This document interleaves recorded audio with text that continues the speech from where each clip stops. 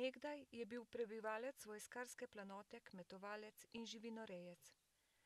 Že ob naseljevanju je ob svojem skromnem bivališču postavil stajo za živino. Vedel je namreč, da bi lahko le na ta način zagotovil hrano, meso, mleko pa tudi obleko. Ker pa v teh višavah leži snežna odeja dolge mesece, je bilo potrebno poleg staje, ki je živino varovala pred napadi divjih zveri, zagotoviti hrano zanjo. Tako je bila košnja eno glavnih opravil v poletnem času. Pred pričetkom tega pomembnega dela so pripravili in pregledali vse potrebno orodje. Izjema so bile le grablje, ki so jih izdelovali in popravljali v dolgih zimskih dneh. No, kaj pravi pratka? A bo lepo vreme? Ja, kad kaže, pa kar lepo. Leteti se je pa treba. Ob delu so le malo govorili.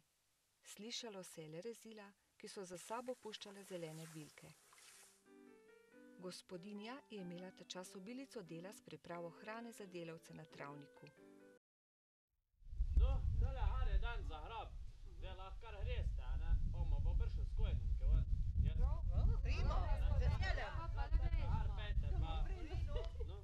Če je bilo vreme naklonjeno in se je trava dobro sušila, je bil čas za pripravo voza.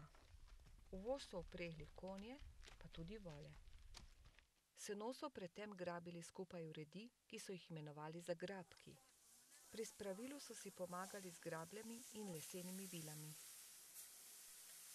Za nalaganje sena je bila potrebna moč in znanje, saj je bilo treba vedeti, kako se razporedi plasti, da je voz lepo naložen.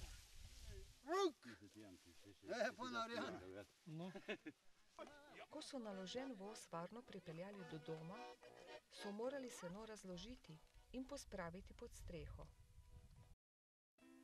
Ko je bil pod streho zadnji voz sena, je nastopil čas tako imenovane pokošnice. To je bil večer, ko so se gospodinje ponovno izkazale kot odlične kuharice, gospodar pa ni skoparil s pijačo.